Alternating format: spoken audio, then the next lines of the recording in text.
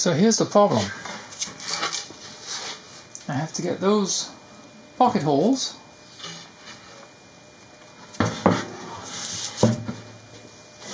screwed in there with this there. Or I take this out,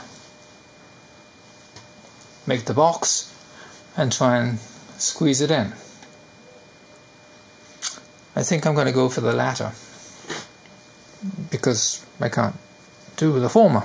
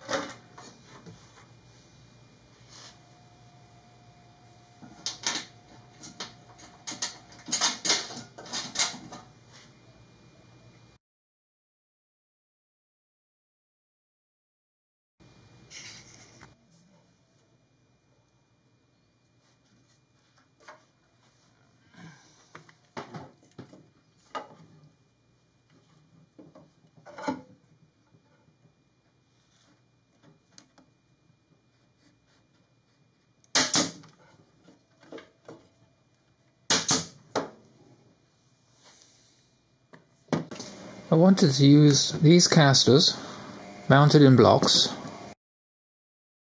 but the drill I need is a 7/16, and despite having 239 different drills in this beautiful set, the closest I've got is either a 3/8 or a half. 3/8 is way too small, a half is too big. I found this ductwork sheet, which was cut out when somebody did our air duct cleaning, and discovered that if I wrap this around there, it shims in quite nicely. So that's what I'll be doing.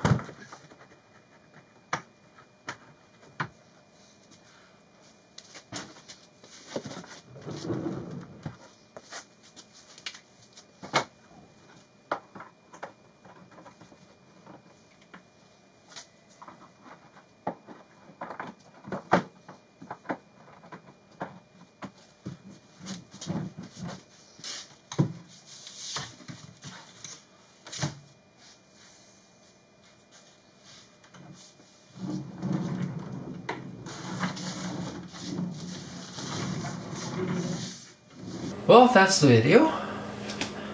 As it was 5 years since I built this, I can also tell you my experience with this. And I would say that I've had no problems at all. The one thing I might change if I was building this again would be to beef up the wire running for the power, because if I happen to want it, if I was tempted to run the planer and the fan at the same time, then I don't think that's a 15 amp extension cord. Let me run you through the main features. As you can see, it doubles as a planer cart. I stole that idea from Jay Bates' YouTube channel. The filter it takes, as you've already seen, is the same size as the house filter. So when the house filter gets too dirty, I may use it in the workshop. I put a timer on it so that I can walk away, leave it running for 3 hours and not have to worry about it being turned off. The timer is also set up to time the Ryobi chargers, and just in case the chargers don't turn themselves off, I think they probably do, I can set it to charge for 3 hours and turn off. Putting the chargers on here saves some horizontal space in other places as well, and that makes that very space efficient. And there's also the flexibility to run anything directly from the power rather than running it through the timer. This is the feed to get power to the switches and therefore the blower motor. So I could plug it in here. If I put it the right way around.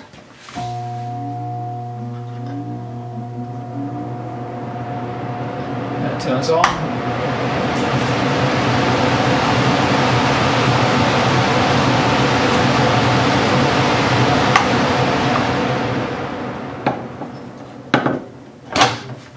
Or if I put it back in here,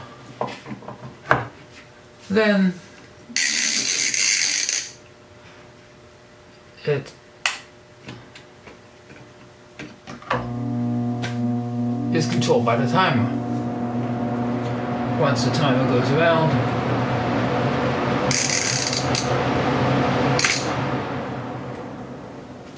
it'll turn itself off. So that's it. I would mark this one down as a success.